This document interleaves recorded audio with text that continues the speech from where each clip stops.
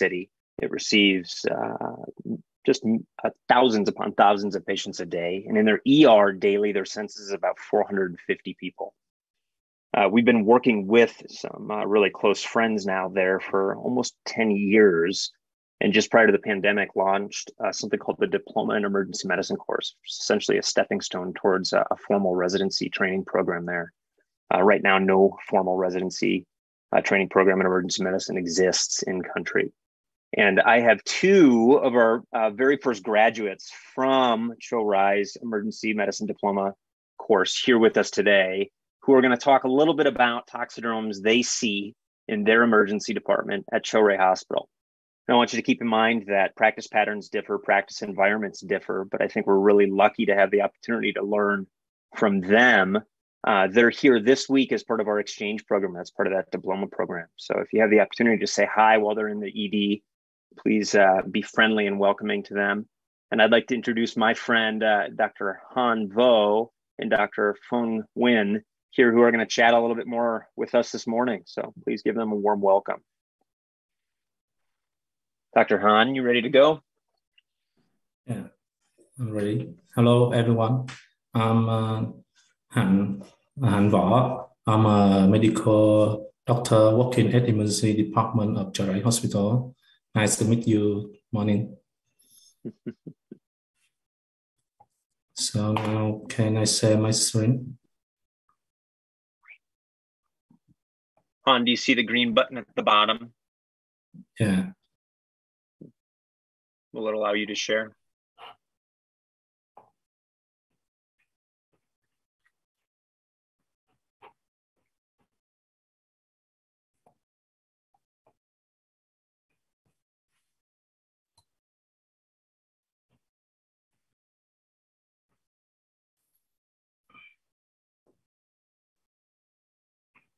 So can you see my screen? It looks great. Yeah, thank you. So today I'm very excited to share with you about common toxidrome we met at in ED at Cho Ray Hospital. Accidental and intentional intoxication or drug overdose produce toxidrome, with a combination of symptom and characteristic finding for particular substance or class of substances. Sometimes there are more than one substances that you, so there are a combination of finding. The general goal of management include stabilizing and clinical condition, and controlling the symptom, as well as finding the cause of substance and given specific treatment. Individuals who present only mild toxicity can be observed in our ED until they are symptomatic and discharged, while those who with significant toxicity should be admitted to the ICU or the tropical disease department. So the initial step in evaluating a person who may have a toxidrome is assess the ABC, that means airway, breathing, and circulation, the respiratory rate, and oxygen saturation should be assessed. And if the oxygen saturation is lower than 92, we will give them the high flow oxygen or the oxygen by cannula or face mask. In individuals with severe respiratory distress, intubation and mechanical ventilation may be needed. With the patient have a hypotensive, we will give the fluid resuscitation with 2 liters of isotonic. And after that, if too low, we give the norepinephrine. Next, if the individual with neurological symptoms like confusion or delirium, then IV thiamine may be held.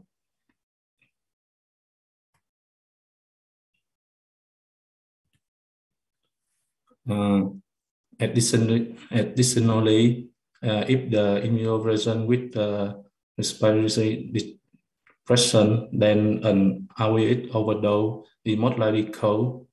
In those cases, we give 1.05 milligram of IV naloxone or 0.1 milligram in muscular naloxone, and the dose may be double every 2 minutes until the respiratory distress. And now, if the individual reason within 2 hours from injection of a substance like salicylate or acetaminophen, article can be given. And finally, it's important to assess the person vital sign, pupil sign, because some toxidrome cause either hydrolysis or meiosis. Check the dry skin like anticholinergic syndrome and the level of consciousness. So the lab test, first we will test a finger stick glucose, see them if they have a hypoglycemic, and we will admit the electrode to convert them. And after that, acetaminophen or salicylate level will order if we consume it. Pregnancy test can given if for the female between 18 to 55. And another lab, a CBC is also done along with PGN and serum creatinine level to assess renal function and electrolyte to check for electrolyte imbalance like hyperkalemia with dioxin intoxicity.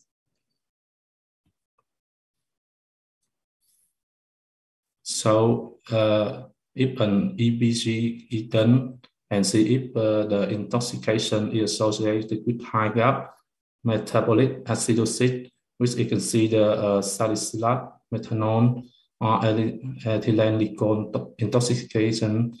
If the results show high gap metabolic acidosis, then the level of methanol and ethylene glycol are checked.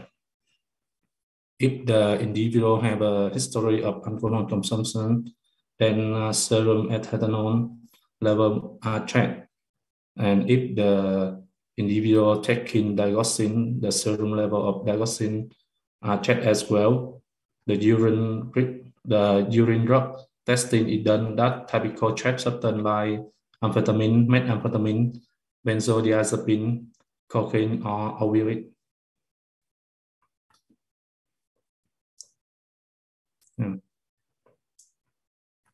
So here a general syndrome of toxidrome we can overview, but typical distance not specific to make a diagnosis of a patient. It just for us to overview and have a different nature diagnosis, because one patient come in, they have a toxidrome, maybe they use combine of substances, not only alone. And here the another simple chart, so for you can overview. And in our AD, we have this chart to at the table to see if we have a toxidrome patient come in. We will overview again and maybe make a decision to check, make sure that they don't have another condition.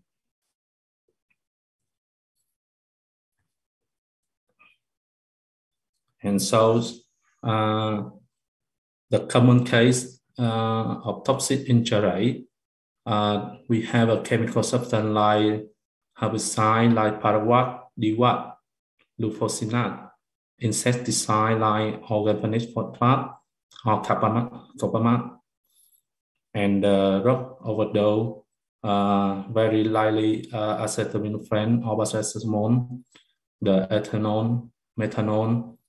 Sometimes we see cocaine or amphetamine overdose, and now it really we meet the drug overdose like opioid, like morphine or heroin, but the set poisoning with herbicide and pesticide is a major public health problem in our country. So you can see this is the most substance, the most common cause of overdose in Cho Ray. So now we go to some case we met in Cho Ray Hospital.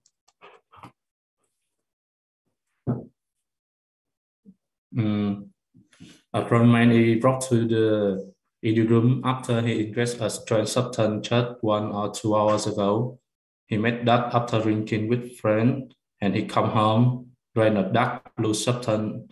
It's a strong smell and wasted, so that he don't swallow. She spat out, and now he only feel the pain on the tunnel mouth, and he went to the ED department. At the ED, in the ED, his vital signs are normal. He had the mild ulcer on his tongue and mouth. He doesn't have any other syndrome or any medical history. It's a very a very common case come in Cho Ray. So, and another case is a 38 years old male patient was taken to ED after drinking herbicide. According to everyone's account, due to a family dispute, the patient ran a bottle of Paraquat herbicide. 6 hours after, the family were released and immediately bring her to district hospital for an emergency treatment. She was treated with gastric lavage and anti-cathode, then transferred to ED at Cho Ray Hospital. In the ED room, she can tell her name, age, and reborn to speak. Have many mouth ulcer, a lot of bad breath with her mouth. She has a bilateral sound and other epigastric pain. Her heart rate is 120 beats per minute. Blood pressure 110 and 80. Respiratory 26. And the pulse oximeter only 90% on room air. The patient doesn't have any medical history, allergy, or medication, and her family bring the bottle Toxidrome like this. You can see it have a label in the bottle, and it is a Paraquat. It's a blue dot and has chemical add to make it smell bad, and make sure you throw up when urine it like the mandible, and don't smell or taste it. One time I examined a patient with the Paraquat toxicity. I just smelled it one time and I felt nausea right away. It's very bad. So for that, just the certificate farmer or certificate person can use this drug, this chemical substance. So Paraquat is a very extremely poison. As a little of teaspoon, it's about just 14 milliliters of 20% liquid of Paraquat can cause death of a adult person. It absorbs very quickly into your body and cause toxic chemical reaction, and that damage the cell, lead to widespread damage to patient liver, kidney, and lung. The clinical features are likely due to intracellular effect. So the first sign of Paraquat are usually when the patient digested. It will cause the digestive system symptom like pain of the mouth and throat, swelling mouth and throat, tongue sore, bleeding in your mouth, stomach pain, stomach ramping, or even blood diarrhea. And the Paraquat poisoning can cause other symptoms, including fast heart rate, trouble with breathing, shortness of breath, muscle weaken, confusion, delirium, maybe coma, seizure, or a unconsciousness. So, because the Paraquat generally reactive oxygen species with cold cellular damage via lipid peroxidation, activation of NF-κP, mitochondrial damage, and apoptosis and amino organ. Paraquat is actually taken up again a concentration gradient into lung tissue, leading to pneumonitis and lung fibrosis. Paraquat also cause renal and liver injury. Plasma Paraquat concentration, urine, and plasma D9 test and clinical feature provide a good guide to prognosis.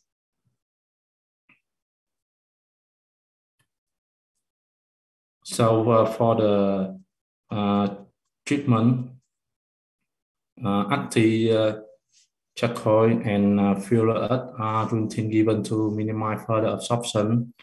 Gastric lavage may be useful in the first hour. Elimination methods such as hemodialysis and hemoperfusion are unlikely to change the clinical course. However, actually, we conduct dialysis for patients who arrive within 6 hours, but level is 4 hours with SA230 filler.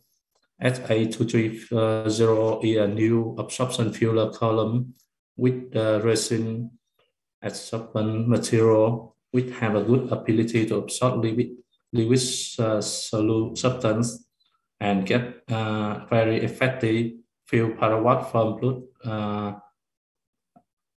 9,121 nanogram per milliliter to 37 nanogram per milliliter after just 1 hour of absorption. So it's very useful. And another supportive care, supportive treatment can be seen here, but there are no widely accepted guidance on treatment of patients with Paraquat cell poisoning, and the treatment vary from supportive care alone or vary combination of immune modulation, antioxidant therapy, hemoperfusion, and hemodialysis. But until now, the mortality rate from Paraquat poisoning is still very high. And now with the 2 patients above, the runman, we test for negative of Paraquat in blood and urine. So we just give him supportive care and transfer him to tropical disease department to follow up just a few days after that. He discharged and followed the outpatient department. Unfortunately, with the lady girl who was suicide with the Paraquat, despite of resuscitation and dialysis, but she cannot pass out. She died, and our experience almost gave up Paraquat toxicity if they drink a little, like 20 milliliters of Paraquat. It cannot be survived. So thank you. Do you have any question?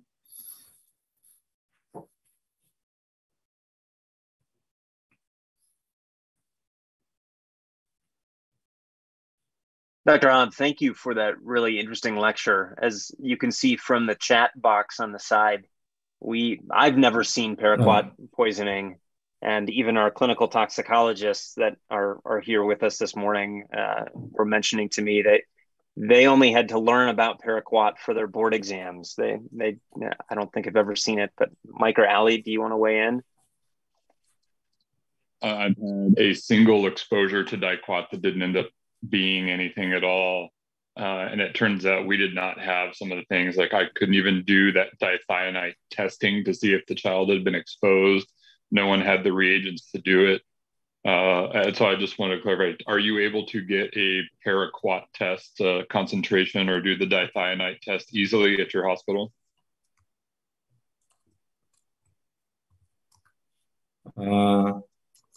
It's a little often, 1 or 2K a week or a month. Yeah, in Vietnam, not the certificate farmer can use that. It can they can buy at the black market, so poor a bit. But Han, how are you making the diagnosis in the emergency department? Is it just based on your suspicion or finding the Paraquat in the company of the patient, or do you have a specific test you can run to confirm? Of course, we have to do the Paraquat test in the blood and the urine. If it's negative and under 6 hours, we will invite a specialist to order a dialysis with HA230 filter. I have a question. What is Fuller's Earth? You're looking at him, Susan. I knew you were a humanitarian. That's an amazing accomplishment, but I've never seen us use anything like that. I have no idea really what that is. Yeah, it's a substance just like activity charcoal. It's just a substance like that. And the soil and the earth, but it's just like that. It absorbs the liquid or the substance in the stomach, the patient's stomach. Do you use it in like every instance that you would use activated charcoal? Is it like a one-to-one substance for all the things or just for Paraquat? Almost the thing. If the patient come in 1 or 3 hours, we will admit the activity charcoal. If they have a toxic by injection. Yeah, thank you.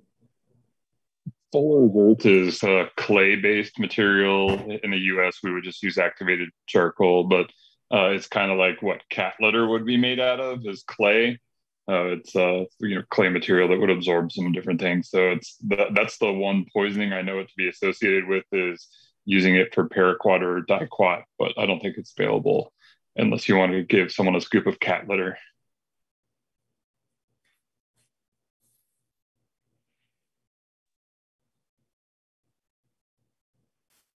Well, thank you very much, Dr. Han, for that great lecture. I appreciate it.